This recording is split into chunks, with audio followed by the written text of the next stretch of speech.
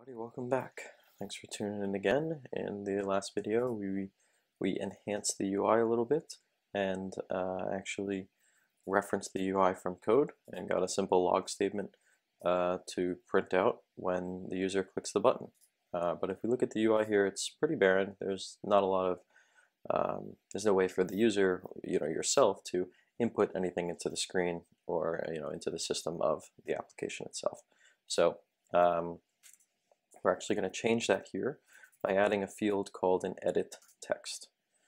We're going to add this to the bottom of the screen alongside this button here to kind of give the user a field that they can edit with, text. And then upon this button click, we'll do something with that text. So I'm actually going to set the width to 0 dp. Because we're going to work with our constraints. We're going to use wrap content here, and we're going to give it an ID of, let's just say input edit text, and then we're going to set up our constraints here. So we're going to do start let's have it align with the image view here, just to keep it 16 away from the parent, and to kind of keep this vertical line that we have going all the way down the entire screen. We're going to now constrain the end to the start of this bottom button. So now you can see here it takes up this entire distance, which is very nice. And then we're going to constrain the bottom to the bottom of the parent. Let's see how that looks. Yeah, so it looks a little funky because it's off-center from that. So let's just do the bottom to the bottom of the bottom button. And now at this point, it kind of looks like these two things are, almost one particular field. At least one area that the user can interact with the screen. So we're going to put a little margin end here and say 4 dp. That pushes it away from the button a tiny bit just to kind of make it look clean. And then we're going to add something in here called the hint. And the hint is, as you're seeing it fill in the preview over here, it's text that appears in the view, but it actually isn't there. If you were to try to fetch the text from this view programmatically, it would just be an empty string. It wouldn't actually have enter some text in it. That's kind of just like a helper text that's there for the user. So it might be something, like in practice you would say, username, right, or email, or something along those lines. So I'm just going to back up and do enter some text. And then we're actually going to change a little bit here what this button does. So instead of logging this, did I give it an ID? I did. Input edit text. Instead of just logging nothing in here, we're actually going to do something with that view that we just added. So in order to get that view, I'm going to say val input edit text of type edit text equals find view by ID r.id.input edit text. Again, command click in. That'll bring you into the layout file referencing, and so we're looking at that particular view. So with that in mind, when they click the button, we can do something with this. So let's say the input is going to be input edit text. What is it called? Dot text. To string, and then we're actually just going to log that. Okay.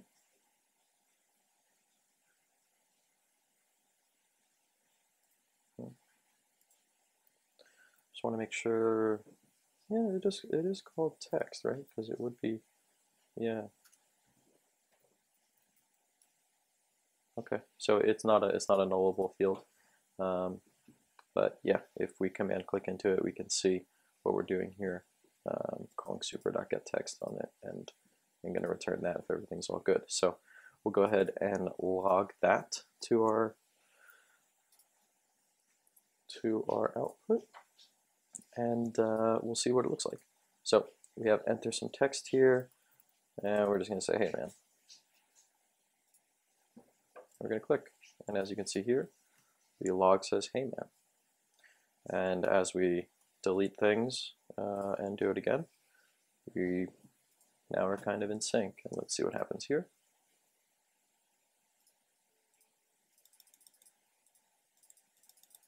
Oh, take a look at that. That is flat out not logging anything. Okay, we're going to go on this journey together for a hot second. Oh, so text must be null here, and so we're returning null. But then we're calling toString on a string. So, I mean, sorry, on a null object. So that should kind of, all right, perfect opportunity to hit a breakpoint. First introduction to breakpoint. So this little thing here, attach the debugger. You can attach the debugger to an instance that's already running, and assuming you haven't changed any lines of code since the last time it ran, you'll actually be able to hit this breakpoint. So if we click here, now we're at this line of code, and we can actually debug things. So what I'm going to do here is I'm going to copy this, use this plus sign to add a new variable that we're going to evaluate, and run this right here. So interesting. It's actually not null, it's empty. So that means that this log function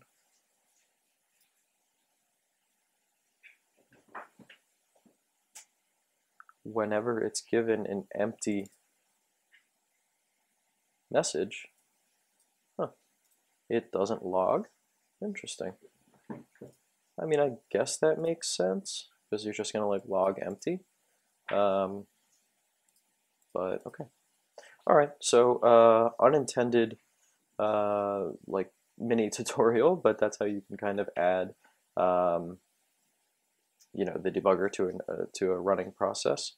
Oh, I killed it. Sorry. To a running process and actually step through the code at that point. And you can you know, we'll dive further into that at some later point when there's a greater reason to. But for now, we just kind of stumbled across that. So again, if I mean, we saw this, but we put some text in and log it. It's there. Let's try with a space. Yeah, so it actually logs the space. It just doesn't like logging an empty string. All right, I guess this function's smart enough to know not to do that.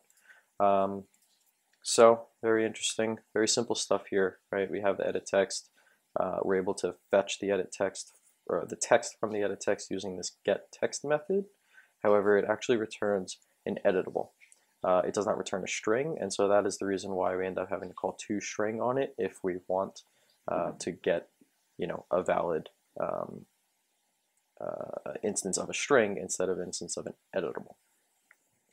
And we learned something together about the log statement. What I would like to show you, though, is hopefully, you know, you might have seen it before, but something called a toast in Android. So I will explain it as we do it, but it's like a system UI mini dialogue message kind of thing that you can do.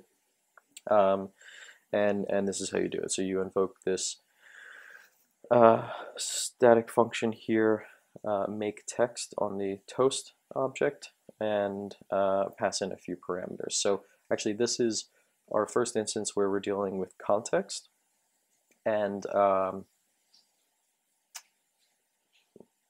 again, I don't want to dive too deep into that, but each activity has its own context, and anything that is inside of the activity, in this case any of the views in this activity, their context is going to be the activity. So when I mentioned that this onClick listener is a function that gets invoked and it passes in, you can see here in the editor, the view that was actually clicked. that is so you can use it to your advantage and actually say it.context. And so if you, you take a look at this variable here, and it's actually referencing the getContext function of the view class under the hood, and you can see here it actually returns a context. So this, in this case, will actually be the main activity, because the context that this button is in is that it exists inside this activity. For now, I guess that's all you need to know, but context is one of the most frequently used or discussed topics in Android, and is definitely important to understand what has context, what does not have context, what the difference between, you know, an activity versus an application context is, etc. So anyway, moving on, we have a few more fields that we need to fill out here. Also, by the way, if you're ever stuck and wondering, oh, what else is in this, you know, what else does this function need? If you type Command P while within the parentheses, it'll bring up this little balloon showing you the different functions that you actually can invoke and what they need, you know, what the parameters are. So in this case, we're actually going to toast the input, and then for duration, again, this is just a static integer on the toast class itself, and so we'll do short. And then at the end, you just call show. Definitely easier to show you what happens. And maybe you're familiar with this UI element, but it is system-based. Hey, I am in a toast. And if we see down here, there's actually a little balloon that kind of comes up and, you know, kind of just pops above the UI. Hey, I'm in a toast. This is a super useful tactic for, you know, displaying a little bit of information that doesn't really belong anywhere, but you kind of just want to notify the user of something.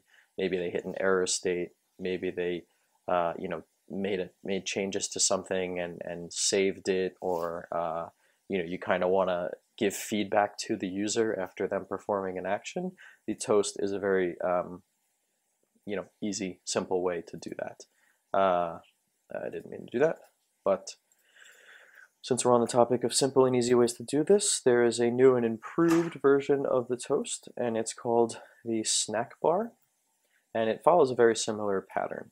So it has a make function. In this case, it actually just requires a view, and for that reason, sorry, just from the view you can get the context, as you see here. So it just makes life a little bit easier on the developer. And, you know, again, just follows the same input basically as the toast does.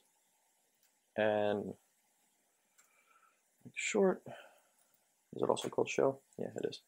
So I'm just going to show you the difference here. This is basically just the new wave version of a toast, but it actually has a few things that are kind of cool. So I'm just going to show you at least one of them right now.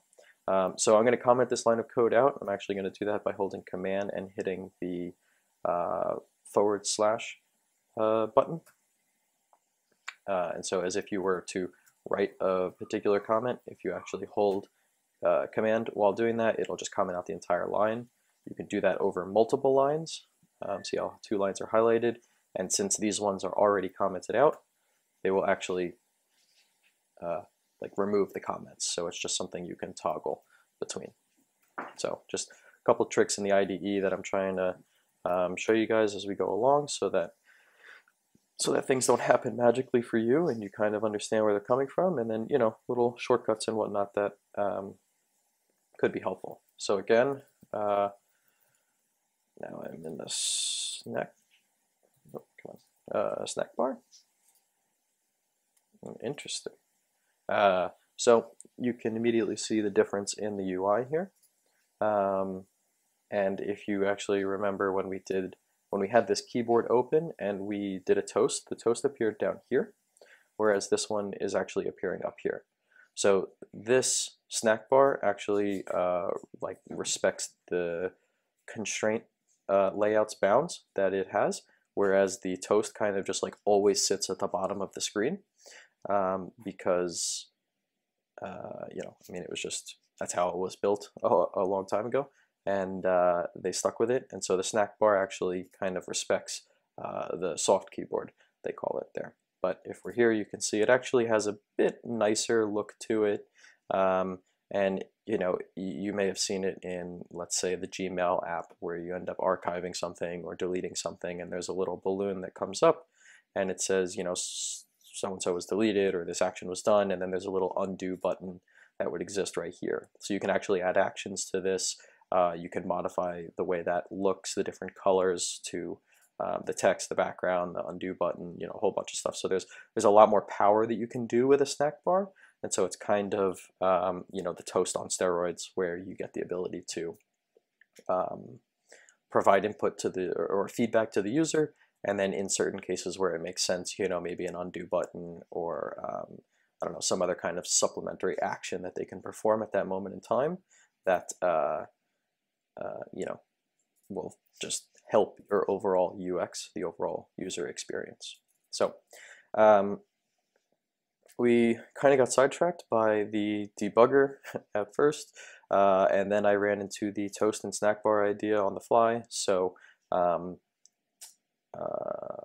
I guess, you know, these don't really count too much as part of the layout, but it's an appropriate usage of them and whatnot. So you know, again, we just used a very simple find view by ID function to actually reference another UI element, and then on click of that listener, we actually did something with what's in our UI element. Let's see. Yeah, so we got a beautiful snack bar of absolutely nothing when there's nothing in there. So we don't have any error checking or handling or any of that kind of stuff. But this could be a reasonable use case for it. And you know what? It'll be the last thing we do. I'm just going to remove this, but I'm just going to say here, if input is empty, and we're going to return at set onClick listener. This is just kind of another one of those Kotlin syntax things, because you could possibly have this, you know, embedded in a for loop or something, and you don't want to actually just like return out of the entire for loop. You just want to return back to, like, you know, terminating this function call kind of thing. So you know, it's it'll make more sense when we have nested lambda functions, but for now, just know that either the return at set, yeah, so because it's going to try to return from the function itself, which has no return type. So return at set onClick listener tells it basically like short circuit this block of code that's trying to run. And so you saw the first one that came up, and then if we click it, you see that there's absolutely nothing that pops up. So a little primitive error handling in there as well.